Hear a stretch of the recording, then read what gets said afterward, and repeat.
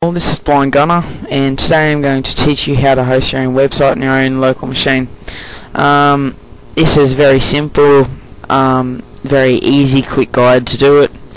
To do it really hard, it would take a lot of your time, and I just really wanted to do a very simple guide. Well, the first thing you need to do is you need to have a program called XAMPP. XAMPP is your website host program. You can download it from apache.com, and you also need a router of some description. Mine is a wireless D-Link router. Okay, they're the only things you need. Now this is the setting it up, the tricky part.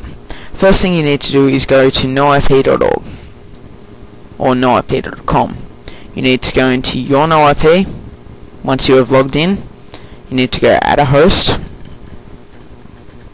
You need to add a host name, your last bit of your host name. I usually choose noip.org, so it'll be blah blah blah.noip.org.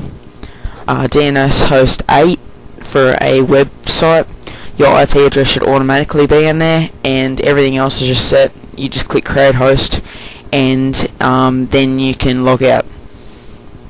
That is the NoIP of it side done.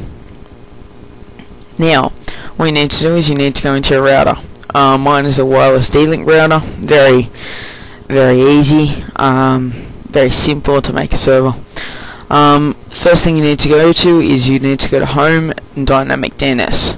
Once you're in here, you need to click noip.com for your NoIP. You have to put in your username and password for noip.com, and you have to put in your host name that you made in noip.com. Then you click apply. The next thing we're going to do is set up your ports. This allows people to come in and out through your website. So you need to go to Advanced Virtual Server, Servers, and Web Server. Click on it, click Add, and then click Apply. Once everything there is done, click Tools, and click System, and click Save and Reboot. That will reboot your entire internet, so all these settings take effect. Okay, now this is pretty much the last step that you need to do. Is you need to go into My Computer, Local DC, Windows, System 32, drivers, etc., and hosts.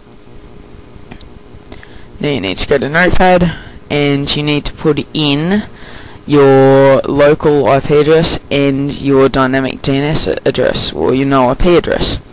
As you can see, mine is 127.1.1.1, which is default for every single machine, and put in the address I have, which is orderofdarkness.noip.org.